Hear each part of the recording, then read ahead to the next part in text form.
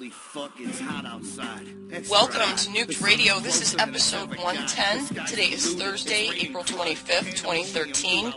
I'm your host, Christina Consolo, and with me today is Noki Travers from radwatch.info on Facebook. Hi, Noki. Hi, everybody. Busy. Busy, certainly are. I think we're going to hold off on your rad report for a moment because we wanted to start off with a clip from James Corbett about the war on terror. Jules, do we have that queued up? No, because you didn't say you wanted it queued up at the beginning, but if I can look for it, I'll get it for you, sure. Okay, I can drop it to you again in a minute. Well, I guess, Noki, go ahead then and give the rad report. Oh, I'm looking at the picture of the whole United States right now, and if you go to my Facebook page, radwatch.info, or Rad Chick Research and Mitigation, you can see that there was some unusual wave activity, what we call it, yesterday in Grand Rapids, Minnesota, for yet again another day, probably 5 or 6 days a week. It's like a roller, the radiation background is like a roller coaster. But the guy's got a really nice Geiger counter. I mean, his setup is cherry. So all this data we're getting out of this Grand Rapids, Minnesota site is right on. And it doesn't happen anywhere else in the country, or that I have access to every day, almost. So I'm thinking it's kind of a bus stop for the jet stream coming over from Fuk, and that over the last couple of years from Seattle, across Montana, North Dakota, Minnesota, Wisconsin, and then over to you, Rad Chick. Now, she's getting some hits today, and it is a little spiky in Michigan. But actually, we've all seen a relief from an elevated level that we had. So the whole country's doing a little better. But I got some high numbers all over the place. People with backgrounds of over 50 counts per minute. And that should be a concern, should be a health concern. And pretty soon, that's going to be a good-looking number if we don't watch out and be good children. Yeah, I went out a little while ago to get the mail, and it was kind of drizzling, so I took a rain swipe, and my background is steady, like between 40 and 66 this morning, and I was getting like 60 off the rain swipe. I thought I'd get higher, but it's pretty high for the background here, and I mean there's no fluctuation. It's staying steady. I think because you have lakes surrounding your state, nowhere to go, the marine layer moderates your radiation. That's why we use water to moderate our nuclear fuel. Yeah, our humidity right now is 87%. Yeah, so when you start getting a lot of water in the atmosphere, it actually affects your ability to detect the decays, and it moderates the decays. So I haven't seen it clear out, Christina, and I was much more worried about you guys about a week ago.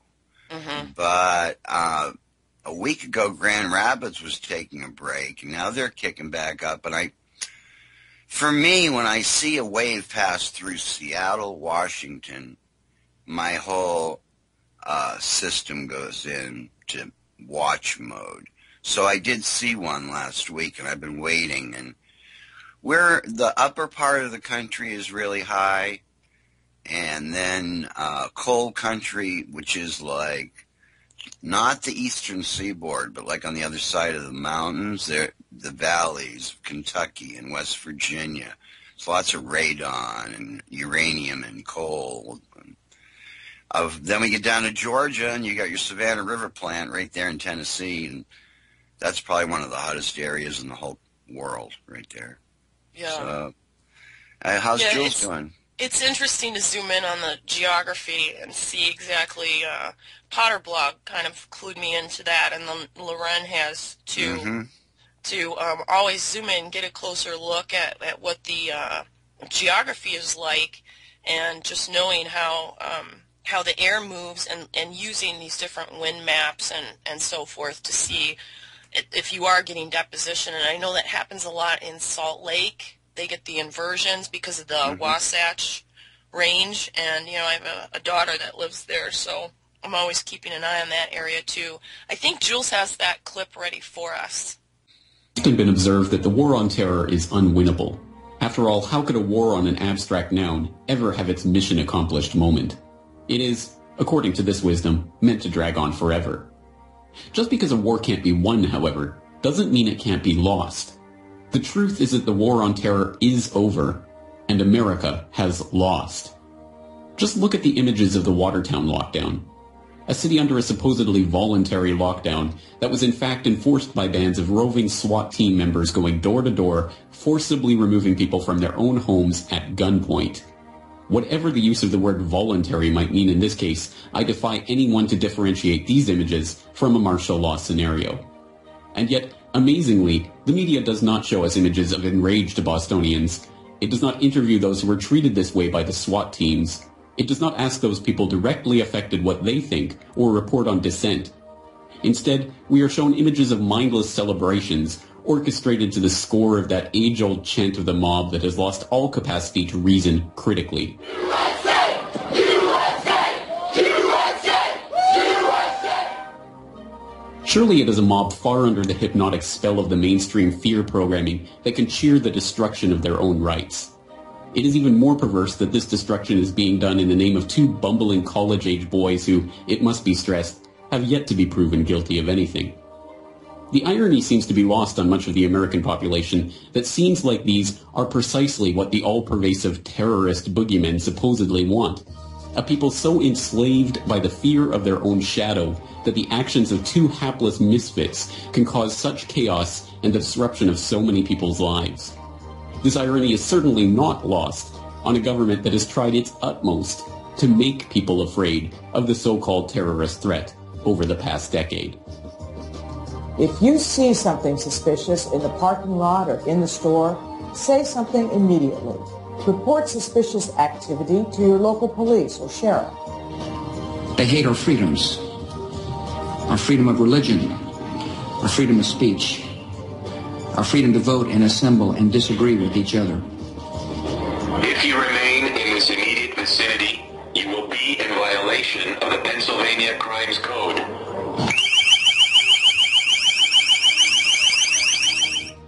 Yes, the terrorists hate you for your freedom.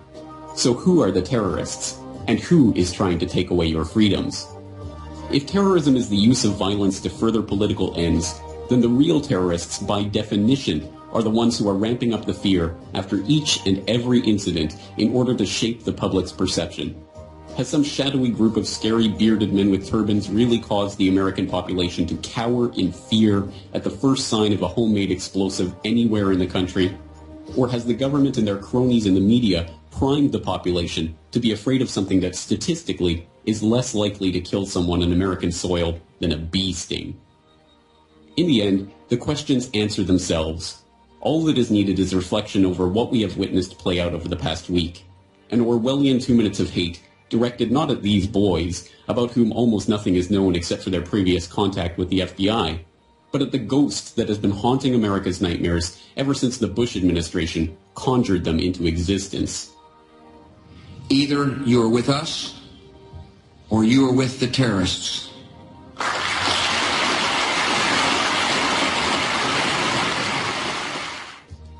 These ghosts will continue to haunt the American population until they and their like-minded allies around the world choose to wake up from the nightmare.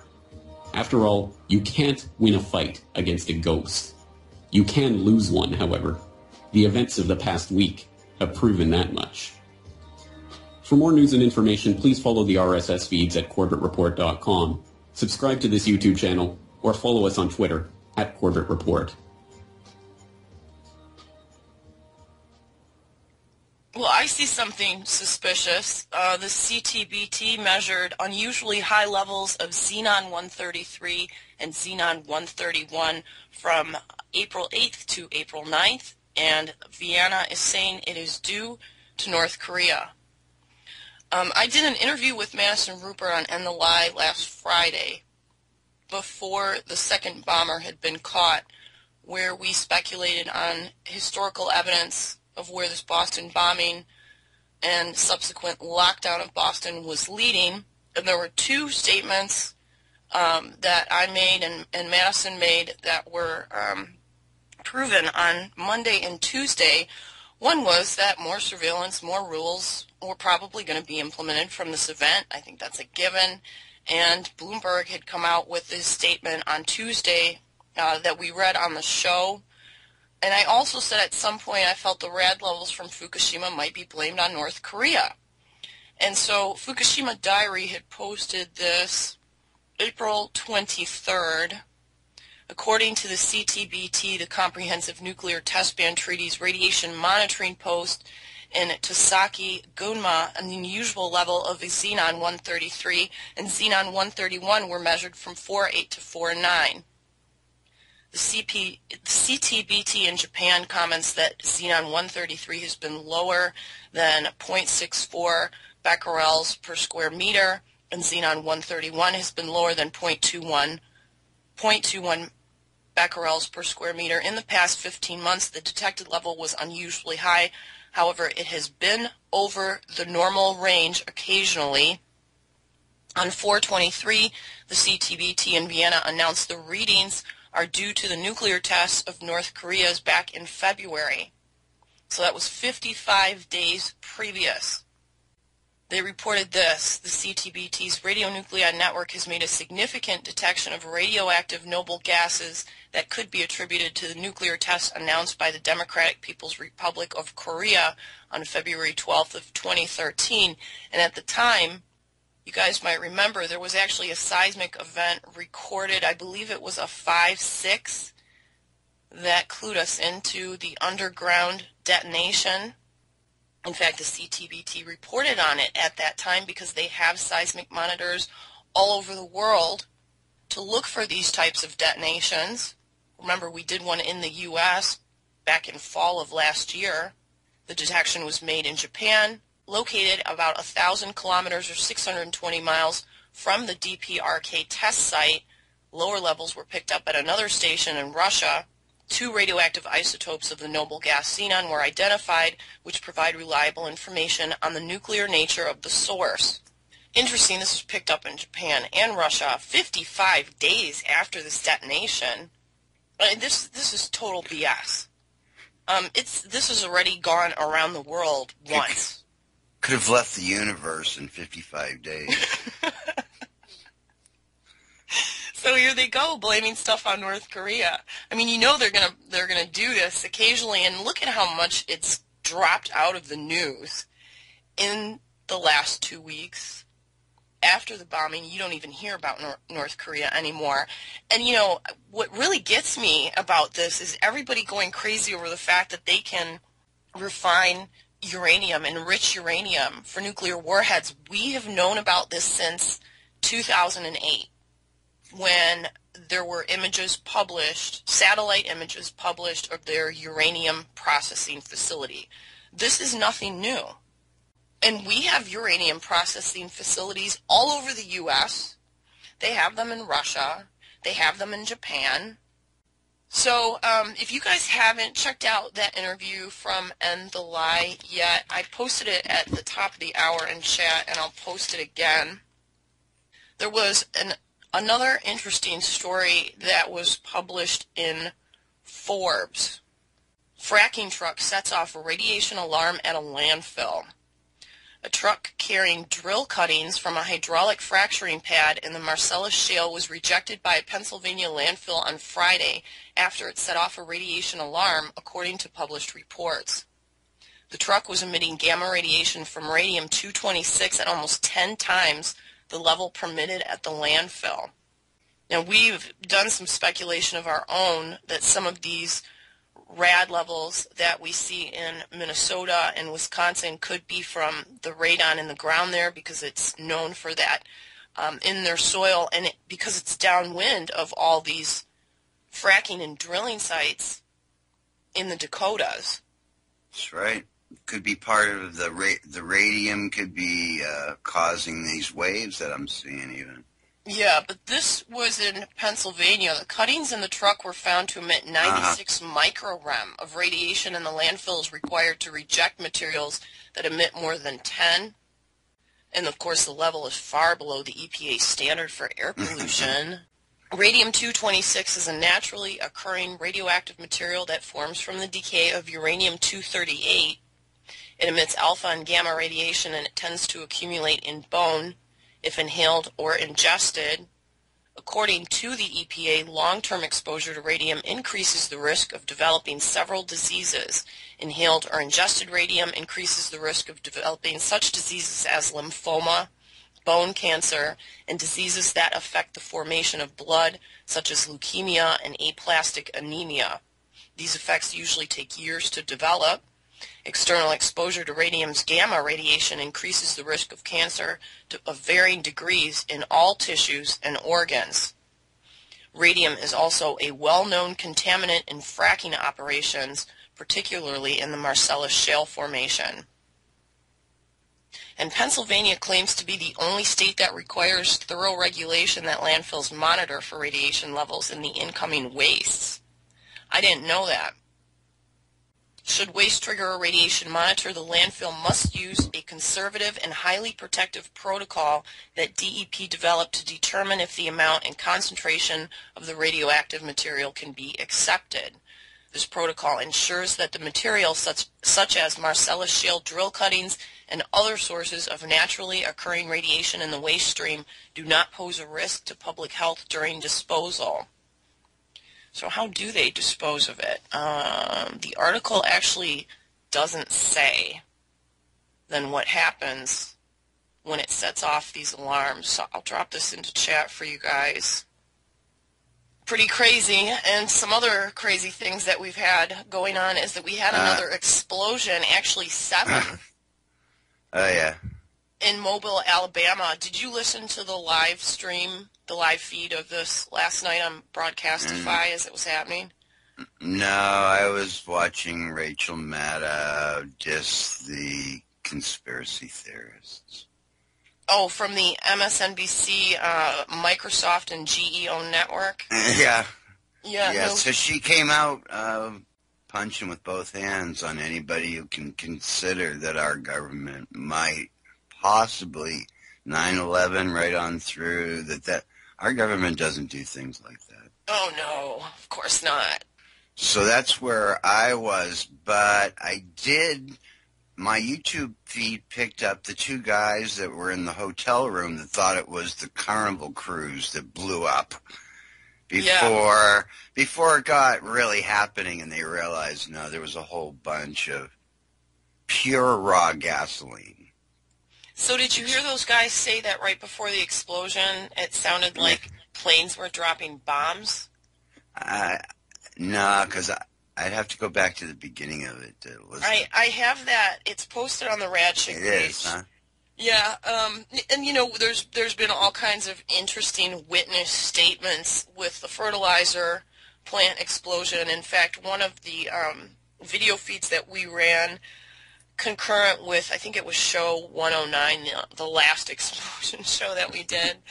The audio, this guy is driving up to the fertilizer plant explosion, and he gets out of his car with his cell phone, camera running. Right. And he's asking people what happened, because there's so much devastation. Even though he lives in the area, he can't tell where he is. Right. And well, hey, that street corner is not there anymore. Everybody's telling him that a plane crashed at this plant. And, you listen to the audio from that. I mean, you can see this huge ignition that looks like it's coming in from the left, the direction that the winds are blowing. Way bigger than these barges, but that was still a nice blow nonetheless. Yeah. And so, this explosion that happened at the port in Mobile, Alabama, and the interesting thing is, once again, RT was all over this story last night. They were posting updates at least a half an hour before any of the other major new networks were. And Right. there actually were 7 blasts. In fact, this is from the most recent article. A series of 7 large blasts on a fuel barge in Mobile, Alabama, rocked the area Wednesday night, critically injuring 3. An evacuation zone was set up after firefighters were unable to put out the blaze. They actually had everybody move back, and they were going to just let it burn itself out. And I don't know if it was the mayor or the fire chief, this guy was being interviewed, and he said everything is under control, and that's exactly how he said it. And just as he says that, there's another explosion. Right. An hour later, another one. And I'm thinking about that Texas City. 40 minutes, another one. How all these people came in to film while that was going on, and there was, another huge explosion. So the first thing I do is I pull up a map and I look how close is any of this happening to a nuke plant. And Waterford was actually the closest, which is right next to New Orleans, which was like 78 miles away. So it's like, okay, we're all right there. Now, where are the fertilizer plants? Are there any fertilizer plants around this port? What else is there? And any major ports like this, with all these anti-terrorism, procedures that we have in place, there should be all kinds of security cameras of that port. So where's the feeds?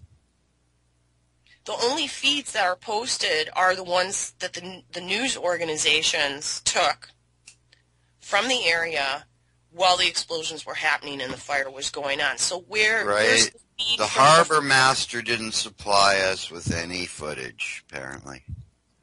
They don't have high cameras looking down on all the boats that have all these high-level explosives. There's no way to put out 20,000 gallons of burning gasoline. There's no way to do it. Yeah, RT is reporting that several barges in the area are carrying a couple hundred gallons of gasoline still. The area is still pretty hot. The explosion took place on 2 barges. In the Austral shipyard, the Mobile Fire and Rescue Department reported the vessels were transporting natural gas and were believed to be partially emptied, according to Steve Huffman, a Mobile Fire Rescue spokesman. There's some really great images, some high-definition images of that natural gas explosion. Oh, my gosh. It's pretty crazy. I guess they felt it like 10 miles away. And I know that, it takes months of investigation to piece these events together by people that are highly trained. And the thing that's so concerning, though, is that with some of these reports from eyewitnesses that, and then you hear the audio from the fertilizer plant explosion, it sounds like an incoming missile. I mean, you listen to it right before I watched that video. It looked like something flew into the place just before it flew up. So we have this fertilizer plant explosion, now the mobile barges, and who's going to be doing all the investigating? Well, government agencies will be the ones conducting these investigations. Which leads back to, James's report that we just played. Who are the real terrorists? We know that the government lies about radiation. I think that's pretty evident at this point. It's pretty hard to refute because they change their numbers even after they've already published them. So. Yeah. And another article that came out because of the anniversary of the BP disaster, which was April 20th. This appeared in Newsweek on the 22nd. What BP doesn't want you to know about the 2010 Gulf spill. It's as safe as Dawn dishwashing liquid. That's what Jamie Griffin says the BP man told her about the smelly Rainbow Street gunk coating the floor of the floating hotel where Griffin was feeding hundreds of cleanup workers during the BP oil disaster in the Gulf of Mexico. Apparently the workers were tracking the gunk inside on their boots. Griffin, as chief cook and maid, was trying to clean it, but even boiling water didn't work. The BP representative said, Jamie, just mop it up like you'd mop any other dirty floor. It was the opening weeks of what everyone, echoing President Barack Obama, was calling the worst environmental disaster in American history. At 9:45 p.m. local time on April 20th, 2010, a fiery explosion on the Deepwater Horizon oil rig had killed 11 workers and injured 17. 1 mile underwater, the Macondo well had blown apart, unleashing a gusher of oil into the Gulf. At risk were fishing areas that supplied 1/3 of the seafood consumed in the U.S., beaches from Texas to Florida that took billions of dollars worth of tourism to local economies, and Obama's chances of re-election. Republicans were blaming him for mishandling the disaster. His poll numbers were falling. Even his 11-year-old daughter was demanding, "Daddy, did you plug the hole yet?" Griffin did as she was told. "I tried pine salt, bleach, I even tried Dawn on those floors," as she scrubbed the mix of cleanser and gunk occasionally splashed on her arms and face. Within days, the 32-year-old single mother was coughing up blood and suffering constant headaches. She lost her voice. "My throat felt like I had swallowed razor blades," she said. Then things got much worse. Like hundreds, possibly thousands of workers on the cleanup, Griffin soon fell ill with a cluster of excruciating, bizarre, and grotesque ailments. By July, unstoppable muscle spasms were twisting her hands into immovable claws. In August, she began losing her short-term memory. And after cooking professionally for 10 years, she couldn't remember the recipe for vegetable soup. One morning, she got in her car to go to work, only to discover she hadn't put on pants. The right side, but only the right side of her body started acting crazy. It felt like the nerves were coming out of my skin. It was so painful. My right leg swelled, my ankle would get as wide as my calf, and my skin got incredibly itchy. These were the same symptoms experienced by soldiers who returned from the Persian Gulf War with Gulf War syndrome. This is Michael Robichaud, a Louisiana physician and former state senator who treated Griffin and 113 other patients with similar complaints. As a general practitioner, Robichaud said he had never seen this grouping of symptoms together: skin problems, neurological impairments, plus pulmonary problems. Only months later, after Kai Kilborn, a former professor of medicine at the University of Southern California and one of the nation's leading environmental health experts, came to Louisiana and tested 14 of his patients, did the two physicians make the connection with Gulf War syndrome, the malady that affects an estimated 250,000 veterans of that war, with a mysterious combination of fatigue, skin inflammation, and cognitive problems? Meanwhile, the well kept hemorrhaging oil. The world watched with bated breath as BP failed in one attempt after another to stop the leak. An agonizing 87 days passed before the well was finally plugged on July 15th. By then, 210 million gallons of Louisiana sweet crude had escaped into the Gulf of Mexico, according to government estimates, making the BP disaster the largest accidental oil leak in world history. 3 years later, the BP disaster has been largely forgotten, both overseas and in the U.S. The media has moved on, and today the only business press offers serious coverage of what the Financial Times calls the trial of the century. The trial is now underway in New Orleans, where BP faces tens of billions of dollars in potential penalties for the disaster. As for Obama, the same president who early in the BP crisis blasted the scandalously close relationship between oil companies and government regulators, 2 years later ran for re-election, boasting about how much new oil and gas development his administration had approved. And now his investigators will be the ones conducting the investigation on the fertilizer plant explosion and this newest explosion in Mobile, Alabama. That wraps it up in a neat package for me. Really terrible, and you don't hear about this poor people. She wasn't even an oil worker. She's just feeding people. Yeah. I talked to a lawyer recently with the Stuart Smith group in New Orleans about I had called him actually about the sinkhole, and we ended up having this really long conversation about BP and all the radiation problems and the TEPCO lawsuit, and, you know, for the formation of maybe a coalition of attorneys that could prosecute nuclear crimes. And they actually don't have any real involvement with the sinkhole situation.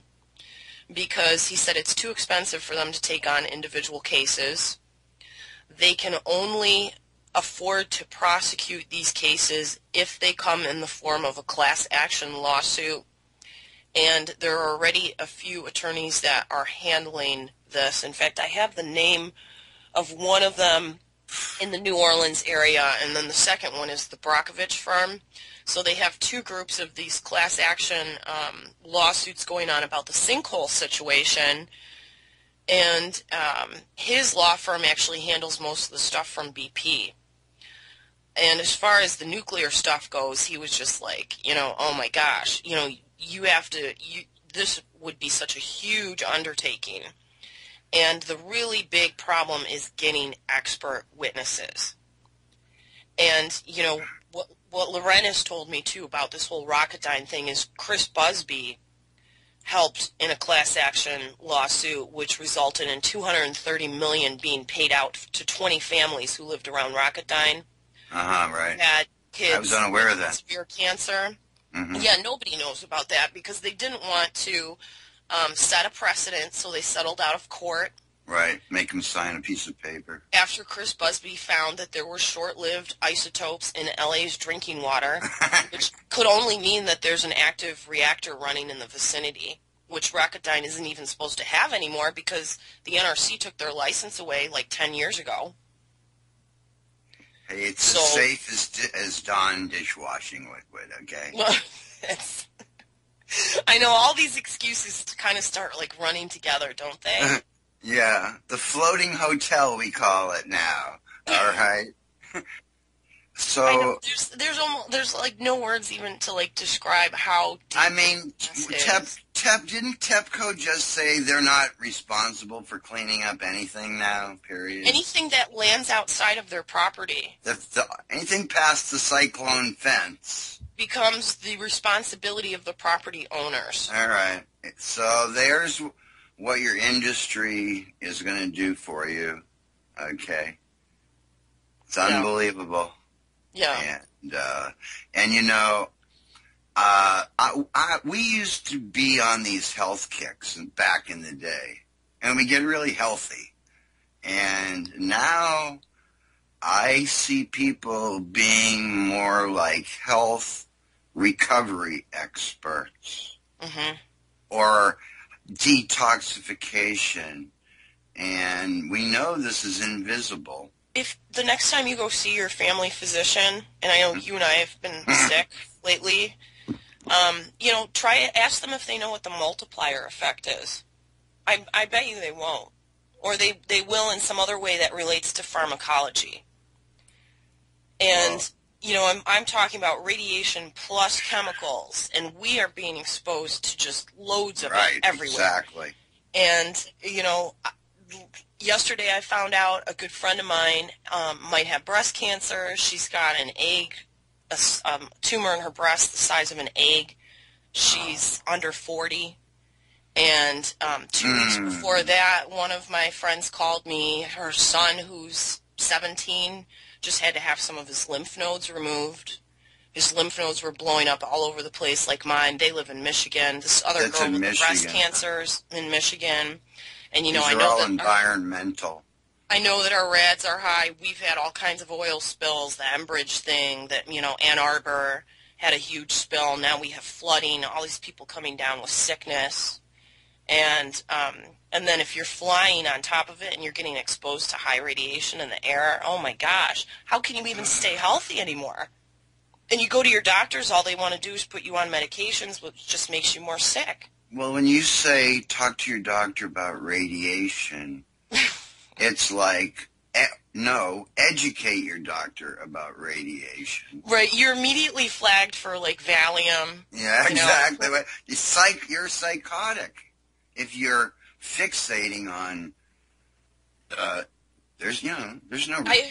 I heard a good term used last night about people that ask too many questions of their doctors. It's called pharmacological deletion. You're immediately placed on medications to make you think less. Think about that. Yes. Pharmaceutical deletion.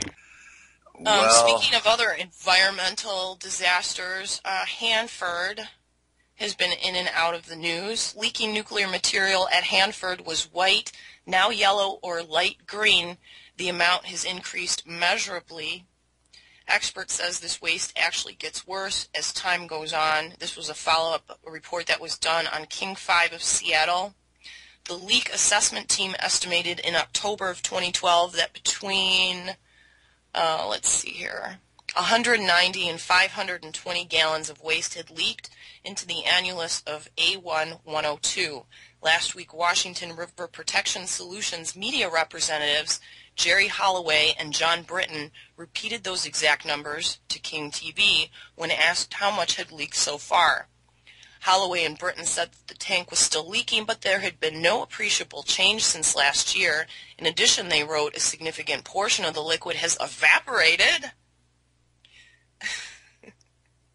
which gives you the false sense of security that it's disappeared, leaving about 20 to 50 gallons of drying waste. But King 5 has obtained documents written this month by Washington Department of Ecology's Michelle Hendrickson, stating that the amount of waste is increased by a measurable amount.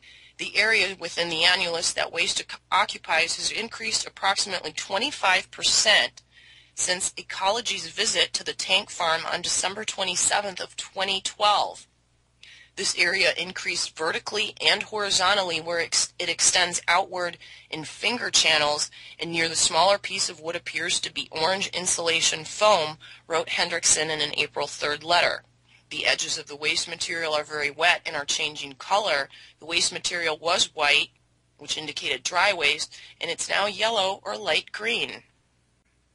I wonder if that's, Biden's not anywhere with that. They just talk about the colors of this stuff because they have no idea what combinations they're in anymore. Yeah, they're just reporting on the color change. And some of it evaporated, Right. Well, and of course that just, disappeared. They're not accountable for it because it's gone. How many decades has it been going on over there at Hanford? At Hanford? Yeah. Yeah. They go back 60 years, 70 years. Is it 60 years? Yeah. Well, didn't they do some Manhattan? They had something to do, I thought, with early Manhattan, but maybe I'm wrong. They had, I think, 9 reactors at the height of their production, and they were specifically for plutonium production. And then the plutonium was shipped across the country to Pantex, right, where it was assembled into bombs. And now, of course, Pantex says all they do is disassemble bombs. Now they just do it in reverse. Yeah. So, but you have to link Hanford and then in Tennessee, Oak Ridge, and then the Savannah River, and then of course Los Alamos. And I don't really know how many manufacturing sites. How many? Yeah, how many are gone? Don't forget about Idaho. In fact, we're gonna read an article from a woman who lived around Idaho, but it's actually for the Chernobyl anniversary, which is tomorrow. So right.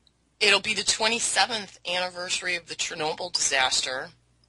And Libby Halevi of Nuclear Hot Seat has a great interview that she did, which will air today immediately following Nuked Radio.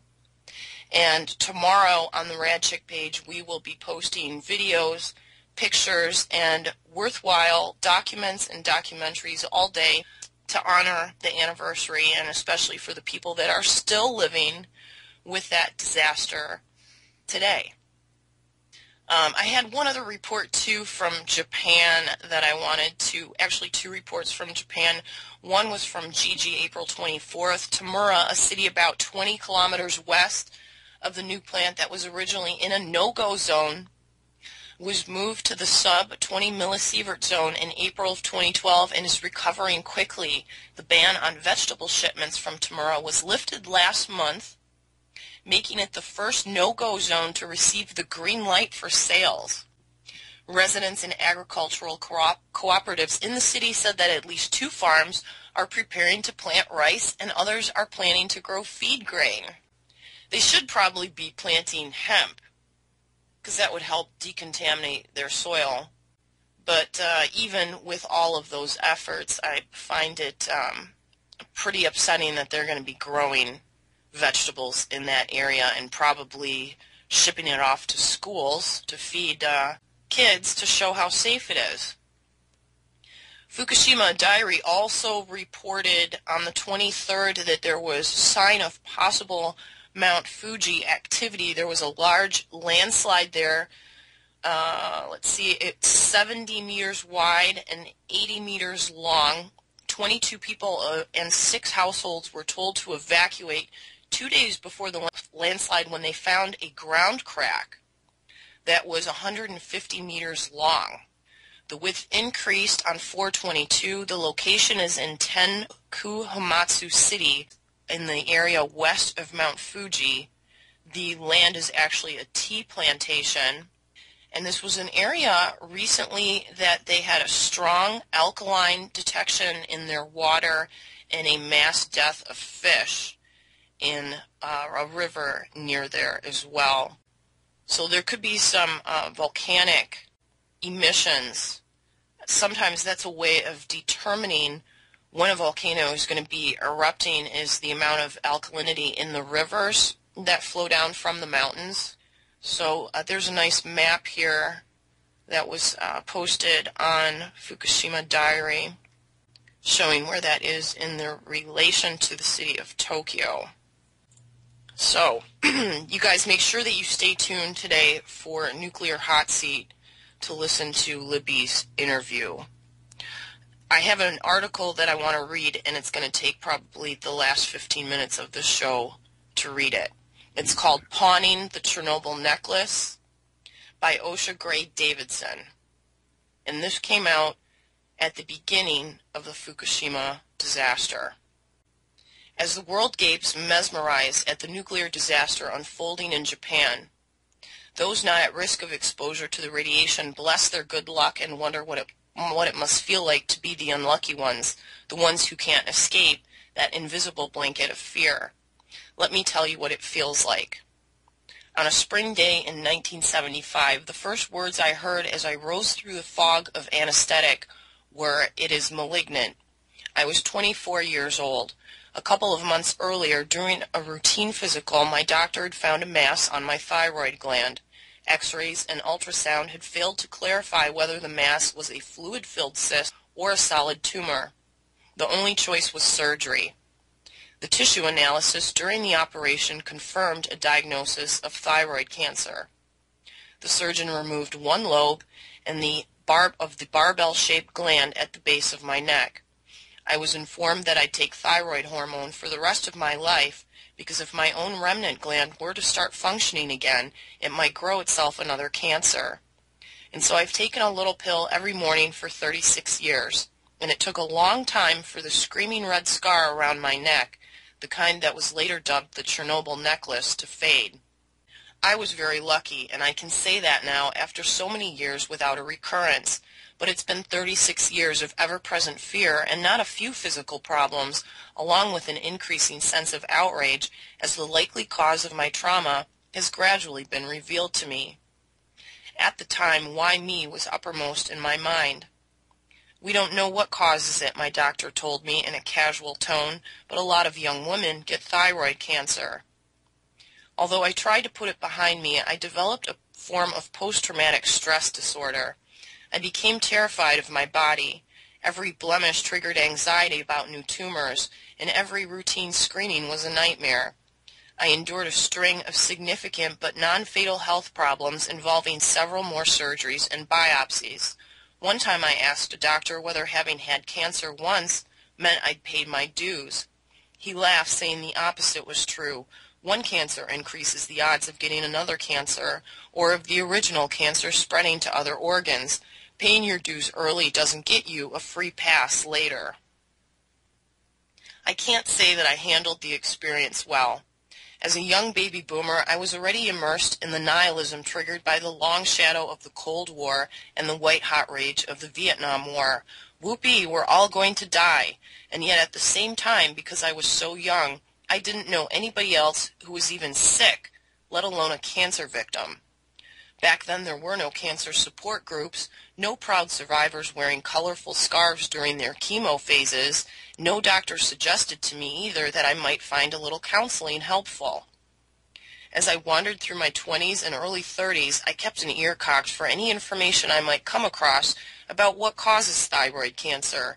In 1986, the year of Chernobyl, I learned that the link between exposure to ionizing radiation and thyroid cancer was far and away the strongest of all of the disease's possible causes. So I began pondering how I might have been exposed to such radiation. That's when things really started to get ugly. I found an embarrassment of riches. I had grown up in kind of a nuclear triangle. 90 miles north of my hometown was Pocatello, Idaho, the Idaho National Laboratory that squats in the desert. When I was 6 months old, the first nuclear-generated electricity in the world was produced there. The site has the highest concentration of reactors in the world, 52, which most are now mothballed, although no one admits to any large airborne releases of radiation. At least 11 billion gallons of radioactive waste was injected into the Snake River aquifer between 1953 and 1984. A few hundred miles to the northwest, a similar cluster of deceptively bland buildings crouches on the Columbia River basalt at Hanford, Washington. During production of the plutonium used in some of the world's first nuclear weapons, millions of curies of iodine-131 were released to the air at Hanford. The government knew at least as early as the mid-1940s that potassium iodide was protective against 131 absorption by the thyroid. The government neglected to tell the public this, or notify downwinders either ahead of time or afterward about any releases of iodine-131 from any of its facilities. In fact, the government rarely acknowledged public risk from radiation released at any of its weapons facilities around the country. When forced to, the feds instilled that there was no danger, just like the Japanese and U.S. governments are doing today. I thought the Idaho and Washington sites were the most likely places where I could have intersected with a cloud of radioactive iodine because my family had taken many vacations either in Idaho's central mountains, which were reached by driving through the Idaho nuclear reservation past signs warning of arrest or worse if a motorist should stop for any reason, or in trips down to the Columbia River Highway to visit relatives in Portland. But in fact, the most likely source of that 131 lay to the southwest, the Nevada test site near Las Vegas. I knew almost nothing about the NTS, but by 1997 I had begun to learn. That year, the National Cancer Institute published a map of where the many clouds of iodine-131 had traveled from the 925 nuclear tests in Nevada between 1951 and 1963. While my county was not the hardest hit, it had definitely been hit multiple times. The National Cancer Institute exposure calculator says I probably received a total of 10 Rads from iodine-131 from 47 separate tests between 1951 and 1966. A table of health effects indicates changes in the blood chemistry appear at 5 to 10 Rads or REMs, but this is still considered a relatively low dose, not expected to cause acute symptoms of radiation sickness. As I gleaned more information, my resentment continued to smolder. Then in about 2004, an Idaho native named Sherry Garman decided enough was enough. Dying of thyroid cancer that had spread to her breast and liver, Sherry spent the last year or so of her life making Idahoans aware of how much fallout the state had received and making Idaho politicians push for compensation for those of their citizens whose lives had been lost, shortened, or made living hell by federal policy. 4 of the 5 counties in the nation hardest hit with iodine-131 are in Idaho. The top county is in Montana. Sherry Garman's hometown of Emmett, an idyllic dairy and cherry heartland gem near Boise, got most of the iodine-131 in the state. Most Idahoans had no idea they'd been exposed to so much radiation, but as the penny dropped, they rallied around Sherry and demanded the chance to tell their own stories of pain, heartbreak, and financial ruin by medical bills. Rage really churned up when it emerged that the NTS decision makers had routinely waited to detonate their bomb tests until the wind was blowing exactly towards Idaho. One government document characterizes people living under that plume trajectory as a low-use segment of the population. This was well known to Utah downwinders who'd understood their experience far earlier than Idahoans did. Sherry Garman lived just long enough to get a bill introduced that would make Idahoans eligible under the Radiation Exposure Compensation Act and to see her daughter graduate from high school. 7 years later, Idahoans are still waiting for the bill as it languishes in committee. Baby boomer downwinders know that politicians and policymakers are playing a waiting game. As soon as we all die off, the pressure on them to act will evaporate, unless, of course, a new collision of natural forces and human error creates a new generation of downwinders, which is starting to look more likely as of this writing. Through this long journey, I've struggled to understand the nature of radiation risk.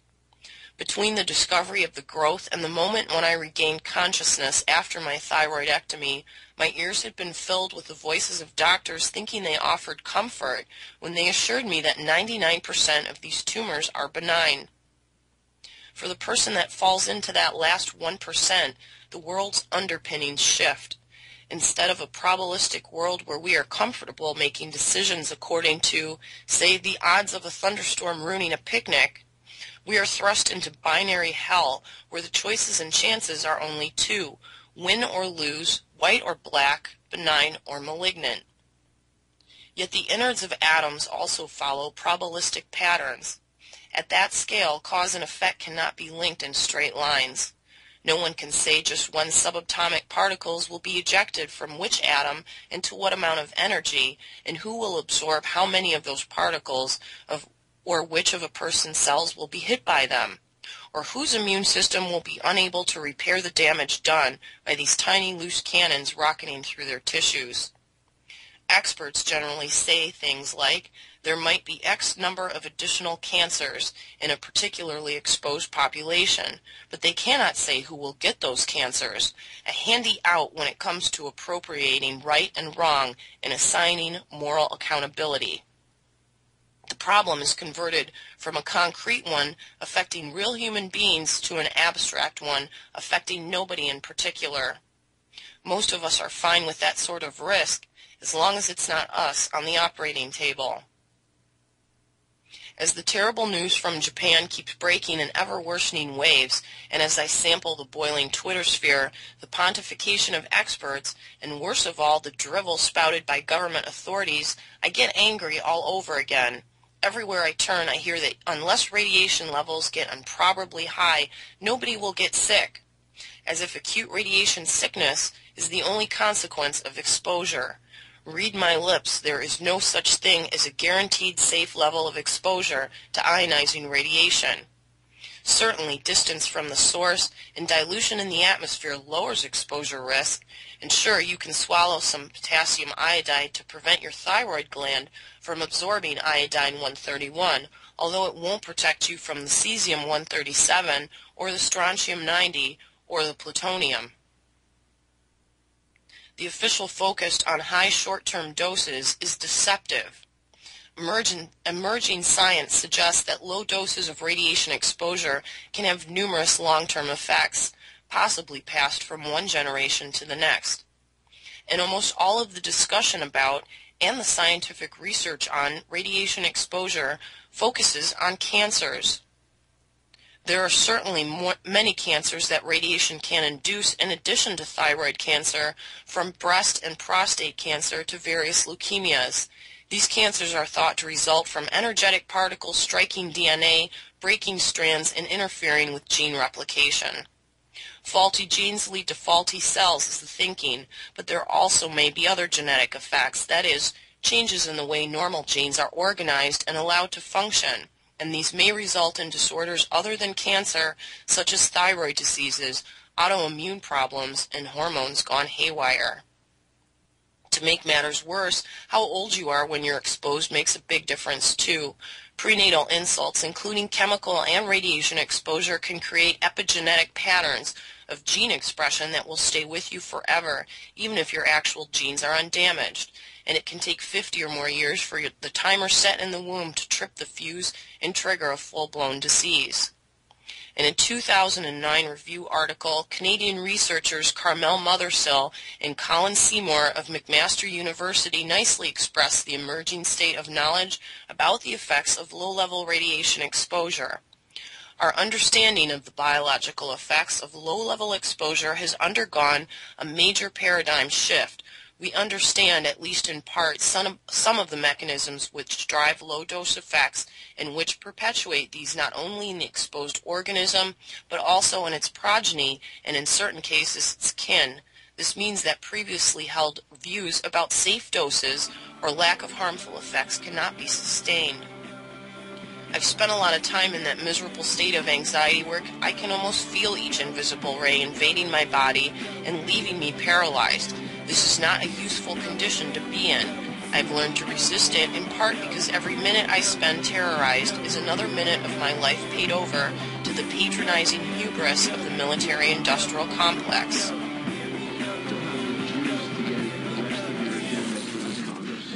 If you put it that way, Jonathan, maybe I should just pack up and go home.